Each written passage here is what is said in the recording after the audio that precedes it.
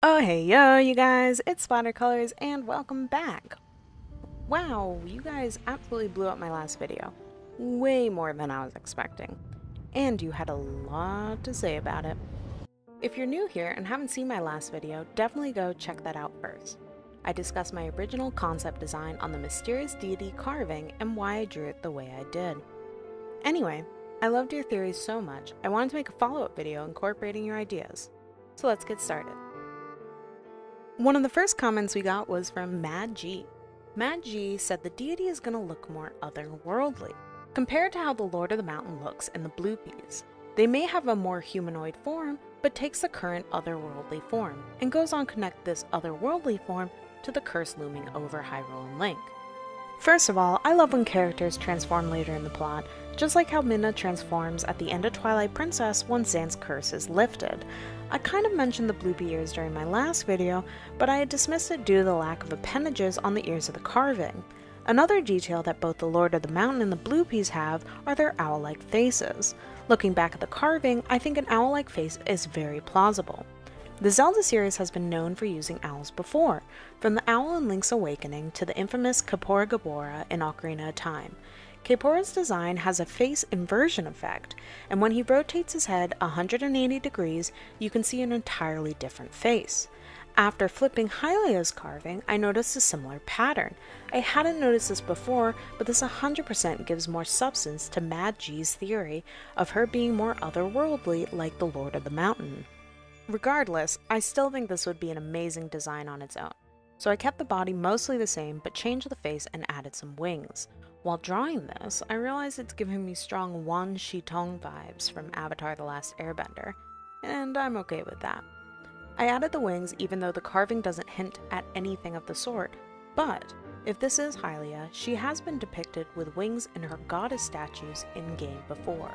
Finishing this up, I think this would make an amazing deity to have in-game, especially if we get a more humanoid transformation while playing Tears of the Kingdom. Thanks Mad G for the awesome theory, and let's move on to the next design. Our next comments come from Zach Langa and MC.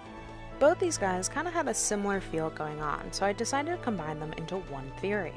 Zach points out that she's a snake-like creature, and MC points out that she could be some kind of dragon.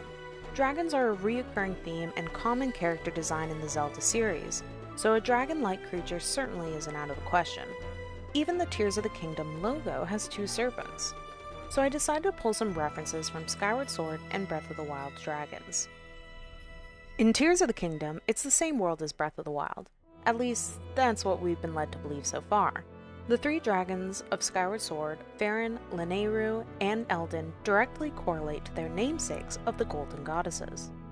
The same thing goes for the dragons that make an appearance in Breath of the Wild. The dragons from Skyward Sword are a great reference to pull for this design theory. Notice how the Skyward Sword dragons have the same kind of curvature on their brow bone, extending down towards the nose that our carving has. The three dragons even have an insignia on their foreheads in tune with their regions. The carving also has this arch shaped in a similar location, although I'm not sure what this could be representing. Maybe a new horizon or floating islands? Let me know in the comments if you have any theories on this strange shape. Anyway, since their cranium has so many consistencies to the Skyward Sword dragons, I brought over their spiky head shape into our design as well. The body also takes after the dragons in Skyward Sword, as they have a more humanoid figure but with long neck and extended serpent's tail. Zach correctly points out that this could be the reason for the two necklaces in the carving and why the deity is depicted with an abnormally sized neck. I also tried to line up some of the designs on Lanayru's stomach and tail to the intricate carvings we see on the deity. Rather than the layers of fabric I thought these lines could be from my original theory, it could also be tattoos or body modifications, like we see on Lanayru.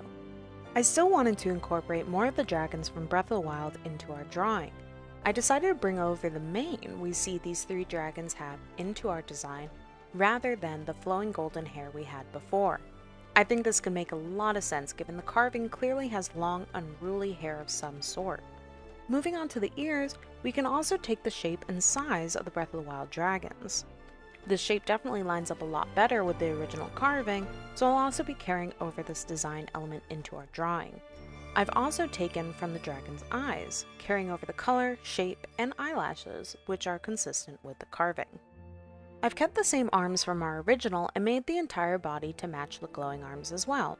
I believe this figure would still be covered in armor and jewelry as they are a god, and it goes well with the spirit arm we've kept in the design. I'll be honest, this design is a bit of nightmare fuel, and it's probably the most drastic change to my original design theory. I have a bit of phobia of snakes, so if you appreciate me overcoming my fear and drawing a snake-like creature anyway, please consider subscribing. All in all, this would still make a really sick looking deity in game, especially if we can see it flying around the Sky Islands with us. The last comment we got was from SoCal KNF.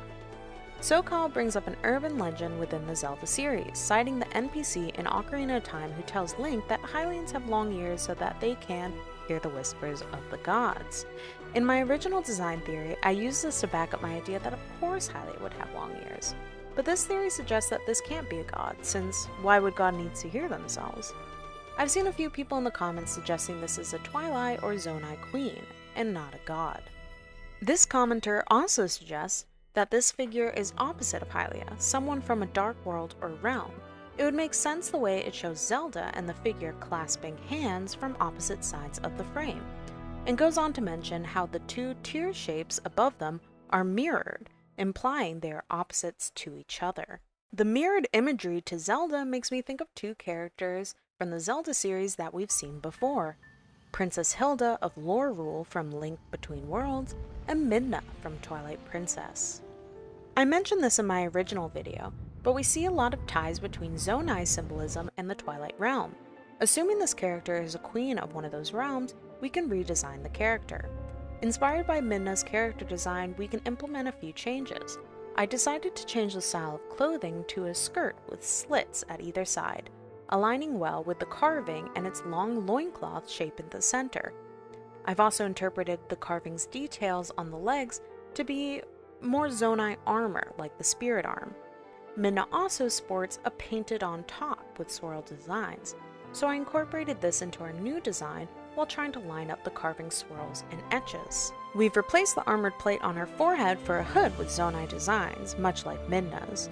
I've switched out the skirt and hood's inner fabric color for purple to match the purple colors that Hilda has in her character design. I was unable to find reference to Midna's human form ear shape, so instead stole the shape from her imp form. I replaced the two necklaces to be a structure that more closely aligns with the Twilight and Zonai people.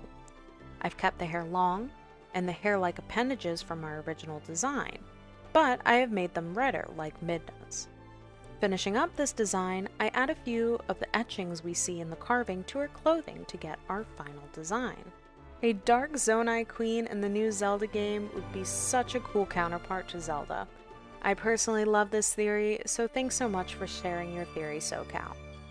So what do you guys think of these new designs? Do you agree with them? Which one's your favorite? Let me know in the comments down below. And thanks to everyone who commented your ideas. They were all amazing to read. I can't believe everyone who commented and subscribed.